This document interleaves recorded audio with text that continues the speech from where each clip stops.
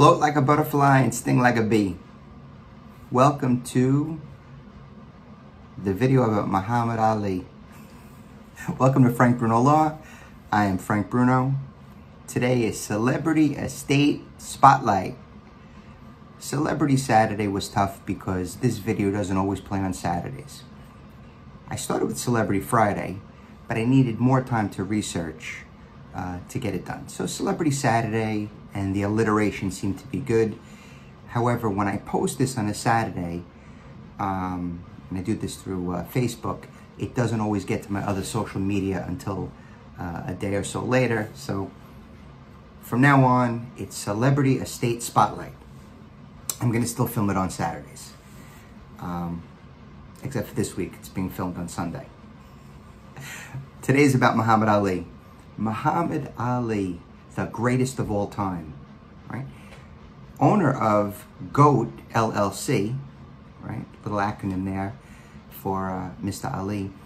He had an estate valued at about $80 million. He also had 3 marriages.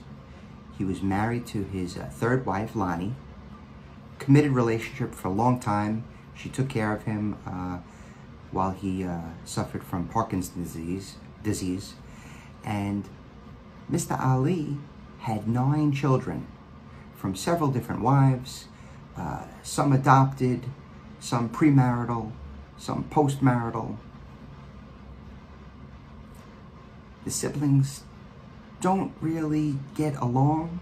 They're begrudgingly getting along for purposes of the estate. Now, the interesting thing about what Muhammad Ali did was his imaging and licensing was taken care of through his corporation, God LLC. And during his lifetime, he sold 80% of the company, I think for about $50 million. So there's the 20%, there's the actual dollar amount, stocks, bonds, mutual funds, real estate holdings. He has that. That's what's worth about $80 million. And then he's 20% of the company. And many celebrities, and Muhammad Ali would fit in this category.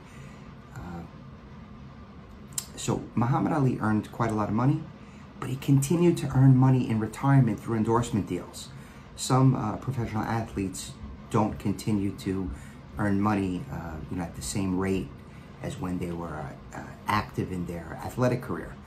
Well, his image, it's such an iconic image. He is such a sports figure that transcended sports and politics, and he was a cultural phenomenon that his image and likeness will be quite valuable.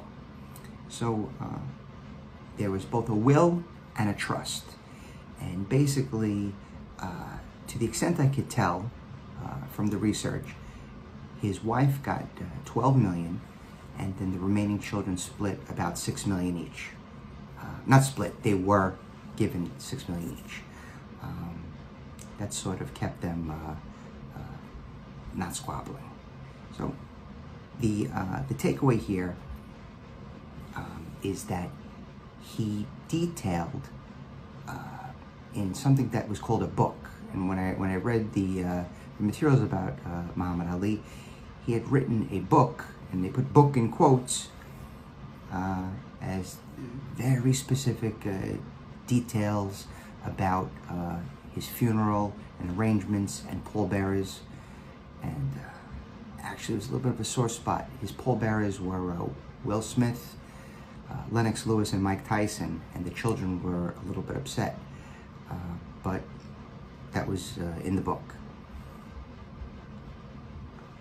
Blended family, children from multiple relationships, some adopted, all were planned for. That's the takeaway. If you'd like to speak to me about your estate plan, please send me an email, frank@frankbrunolaw. Thank you.